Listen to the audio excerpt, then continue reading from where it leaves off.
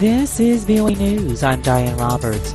Both sides suffer heavy casualties as Ukraine strikes back against Russia. This according to a UK assessment. AP correspondent Karen Chammus has more. British intelligence officials monitoring the combat say the most intense fighting has centered on the southeastern Zaporizhzhia province, around Bakhmut, and further west in Ukraine's eastern Donetsk province. They say Russian losses are probably at their highest level since March. A Russian military spokesman says his forces are prevailing. The Ukrainian military says this weekend Russia's carried out 43 airstrikes, 4 missile strikes, and 51 attacks from multiple rocket launchers. Military officials warn Ukraine's counter-offensive will likely last a long time. I'm Jackie Quinn. U.S. Secretary of State Antony Blinken has kicked off 2 days of high-stakes diplomatic talks in Beijing, aimed at trying to cool exploding U.S.-China tensions that have set many around the world on edge. Blinken was meeting Sunday with Chinese Foreign Minister Qin Gang for an extended discussion to be followed by a working dinner.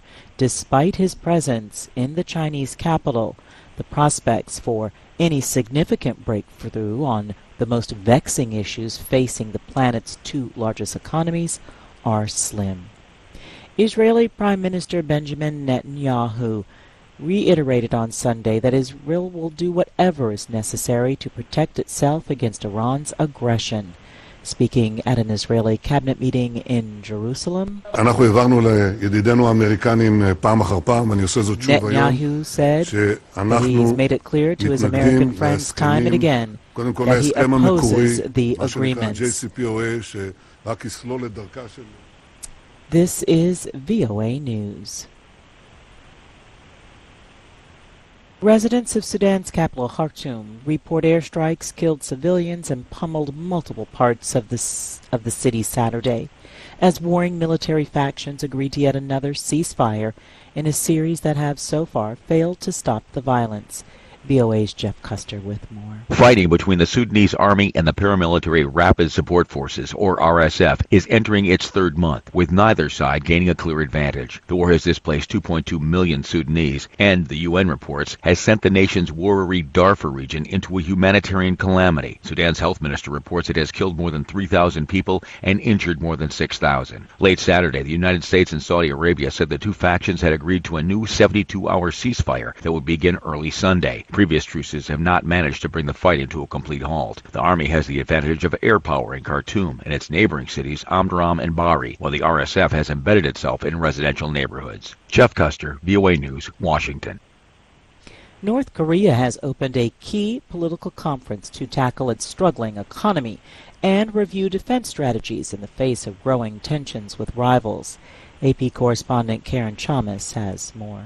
The meeting of the ruling Workers' Party's Central Committee came as the United States sent a nuclear-powered submarine to South Korea. The move was the latest show of force against the North, which has ramped up its nuclear weapons testing in recent months. The meeting has focused on the country's economic campaigns for the first half of 2023, as well as foreign policy and defense strategies. I'm Karen Chammus. Tens of thousands of protesters formed a ring around Serbia's government headquarters in downtown Belgrade on Friday, demanding the resignation of the country's populist president. Top security officials and the liberation of pro-state TV stations that they say promote violence, all in the wake of 2 mass shootings that stunned the nation. The protesters carried posters of Serbia's populist president and prime minister in black and white striped prison uniforms. They chanted slogans and protests. Leaders said their demands must be fulfilled by the end of next week or the peaceful protests will assume a new form. Authorities continue to search for victims and survivors of a trawler that sank off the coast of Greece with as many as 750 migrants on board. Meanwhile, conservative leader Kyriakos Mitsotakis blasted critics of the rescue operation. Naysayers, Mitsotakis said at a campaign stop in the town of Sparta, should turn their ire against traffickers he called human scum. To date, 104 survivors have been rescued and 78 bodies have been recovered. From Washington, I'm Diane Roberts, VOA News.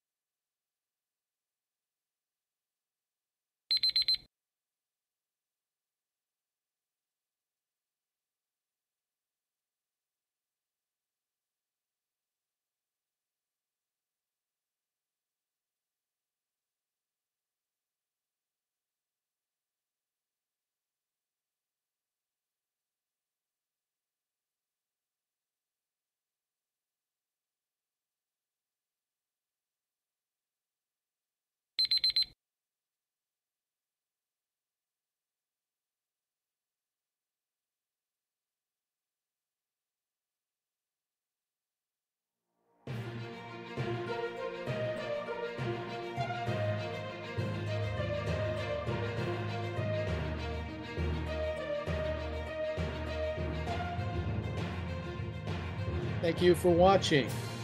Can you do me a favor? Please leave a comment in the comments section below. That would really help. Thank you, and see you again soon.